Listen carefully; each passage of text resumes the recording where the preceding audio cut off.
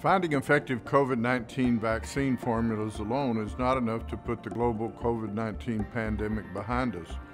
And that's why the Texas A&M University System is helping with the mass production of 2 additional COVID-19 vaccine candidates at the request of the federal government. So today I'm at the National Center for Therapeutics Manufacturing on the College Station campus, where a dedicated team of A&M scientists have worked nearly nonstop for months, training workers on the biomanufacturing basics needed to produce our COVID-19 vaccine candidates. With just 4 instructors and a handful of support staff, we've trained more than 200 new hires and employees at FUJIFILM Diosynth Biotechnologies Texas, our biomanufacturing subcontractor. At least one of the vaccine candidates these A&M scientists are helping with might soon be approved for use in the United States and around the world. How we quantify our cells, see how many cells we have in a cell culture, and then see how many of them are alive, see what percentage of them are viable. The Rocking motion provides exchange of gases, exchange of oxygen and carbon dioxide. Carbon dioxide is really important to maintain pH of the media. The cells are broken down because a lot of biologics are produced intracellularly, means inside the cells.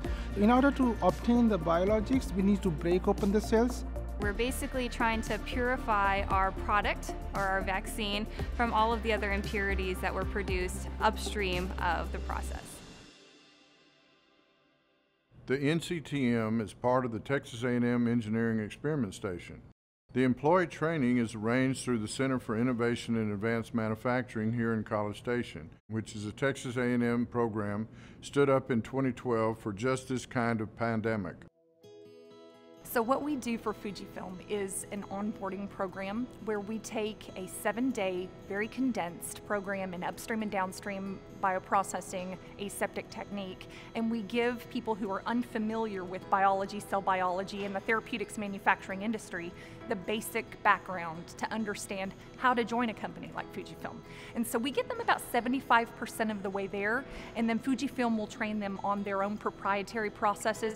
We need to rapidly get the vaccines to the public market, and FUJIFILM needed to onboard people to pump out these vaccines at a very rapid pace. And they have been hiring at a pace of more than 20 to 30 employees every single month, and we have been onboarding 20 to 30 employees back to back to back to back. So FUJIFILM did not have the workforce in hand that was necessary to manufacture the vaccines at the pace that was required by our nation.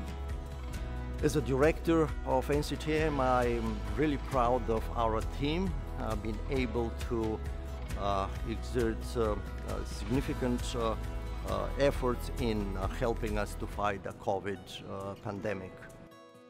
We started in August, and from August until November, we basically had no breaks. And then we had a small break, and then we've fortunately gotten a little bit of a reprieve here and there. But we actually just came off of back-to-back training. We just go, but it's a lot of fun. We feel proud that we are a part and parcel of a mission which is going to help the nation. It's just been a Herculean effort from the scientific community as a whole in order to really fight this virus.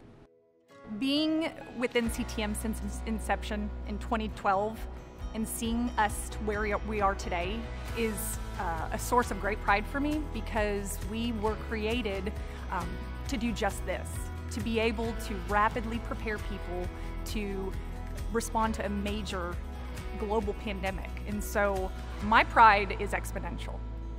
Saving the world, yes, it's a great feeling. I love it. I love it.